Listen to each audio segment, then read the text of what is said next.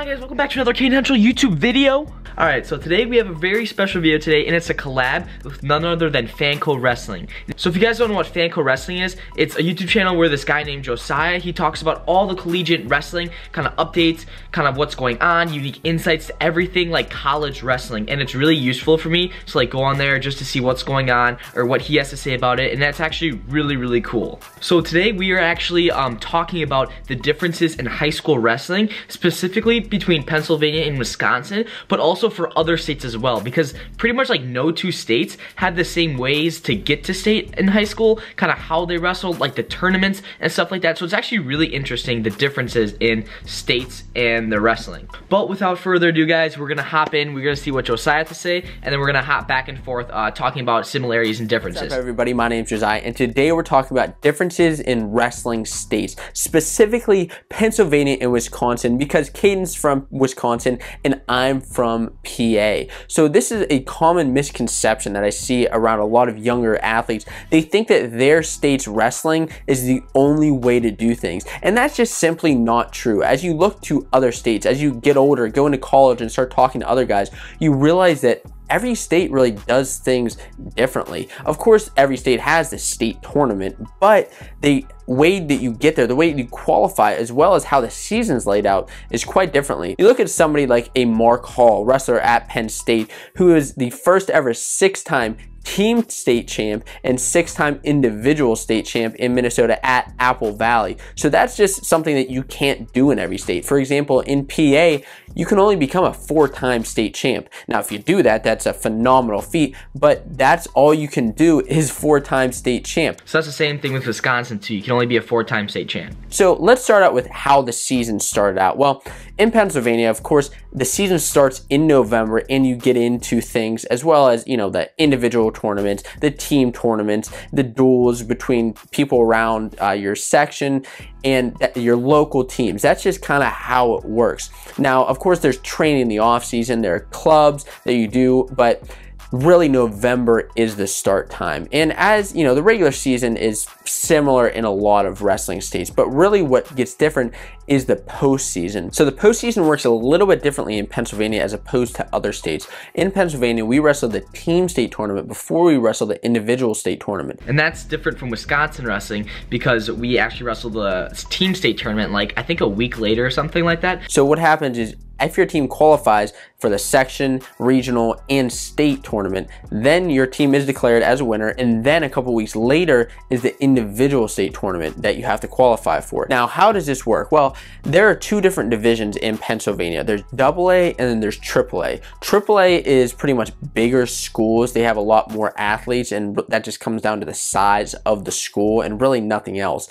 And because of that, the depth is usually a little bit more at AAA schools, but that doesn't mean you don't have good guys at AA by any means. Look at guys who are in the college level now. Gavin Teasdale was a AA guy, as well as national champion Jason Ulf. He was a AA guy from Kittanning, Pennsylvania. Pennsylvania has those 2 divisions, AA and AAA, but it's kind of like the same thing, except Wisconsin has 3 divisions, and it's Division 1, Division 2, Division 3. And it's kind of unique too, because Division 1 is usually the hardest, as in like there's most kids, and then Division 2 less kids, and Division 3 even less kids. But I totally agree with him there. Like there's literally like good kids in like every single division, but like at certain weights, you know, the D3 is a better, you know, whatever, D1 is a better, D2 is a better, whatever. Now, what happens to get to the state tournament? This is another thing that actually varies between a lot of different states. So in AAA, what happens is there's a section tournament, a regional tournament, and then if you are top 3, 4, 5, depending on where you are in the state, you qualify for the state tournament. Now, if you're AA, there's one extra step involved. There's a district, and it's very similar. There are 4 different regions in AA, and then there are 5 in AAA. And essentially what that comes down to is 20 guys, 20 of the top guys in the state qualify for the state tournament. Now, how does the state bracket work? Well, what happens is there are no actual seeds. There is a set placement on the bracket of where guys go. So if you win your region, you're placed at the top of the bracket or in various different spots, and you'll wrestle a guy who placed 3rd, 4th, or 5th in another region from the state. And that's really how that works. And then the top 8 guys place. So that's pretty unique too. They place up to 8 people. In Wisconsin, we only place up to 6. You saw there's like 20 guys in that state bracket. We only have 16. And actually for Division 2 and 3, I think it's 12 people. And so the brackets are actually really different. I'll put the 2 brackets, D2 and D3, and then a D1 bracket right here. And you guys can see how it kind of looks differently. And actually Division 2 and 3 guys have like if you won your sectionals, you'll actually have a bye and you'll pretty much like move on to like almost the semis already, which is absolutely insane. And then of course you have your team or your individual state champion, but then you also have a team individual state title that's given out. So yes, you have a team dual state title that's given out in February, but then in March at the individual state tournament, another team, could be the same, could be different, can actually win that state tournament. And then what happens is the top senior wrestlers in the state will actually move on and they'll wrestle in the Pittsburgh Wrestling Classic. They're invited to that and they'll wrestle for Team PA. Like that'd be so cool if you like everyone in the state like who won state could go to like this tournament. And I wish it was like literally like a dual tournament, like all the state champions from like every state would just go to like, I don't know, somewhere in the middle of the state, not like Kansas or something, like somewhere like, you know, known or something like that.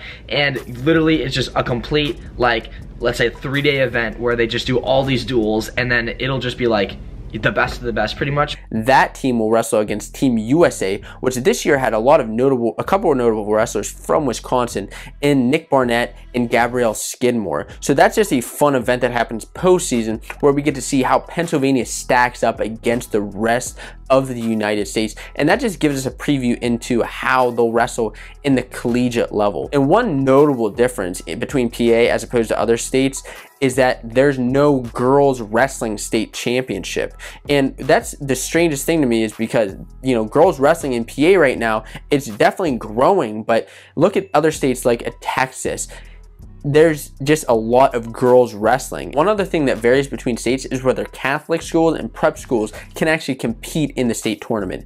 In the PIAA state championships, prep schools cannot compete. However, Catholic schools can. And Catholic schools, a lot of times, they can actually recruit guys from around the state and around the country, which some people think it's unfair, but that's just one of the crazy things going on in Pennsylvania wrestling. Now, no one really here, I guess, really drafts people, or like these private schools and public schools. They don't really like recruit anyone, but I mean, Waldo's Warriors, you know, recruits from all over the city. You know, we got the top wrestlers, the top competitors in the freaking world. Heck, guys, we got Waldo as our coach. And I'm sure from this video, you found a lot of differences between your state and Pennsylvania. So make sure you let us know in the comments below, what is so different between our state and your state, and does it even make sense why that's going on? And if you guys are fans of college wrestling, make sure you check out my channel, Fanco Wrestling, where I talk all about the latest collegiate wrestling news every single week. It's a lot of fun, and I had a lot of fun doing this collab with Cayden, so make sure you check out his video on my channel. Alright, ladies and gentlemen, so you can see that there is actually a lot of interesting things that like I didn't even know that about like Pennsylvania wrestling, like all these steps to go through. It's also really cool like making videos with another like YouTuber like in the wrestling community, and that's really awesome.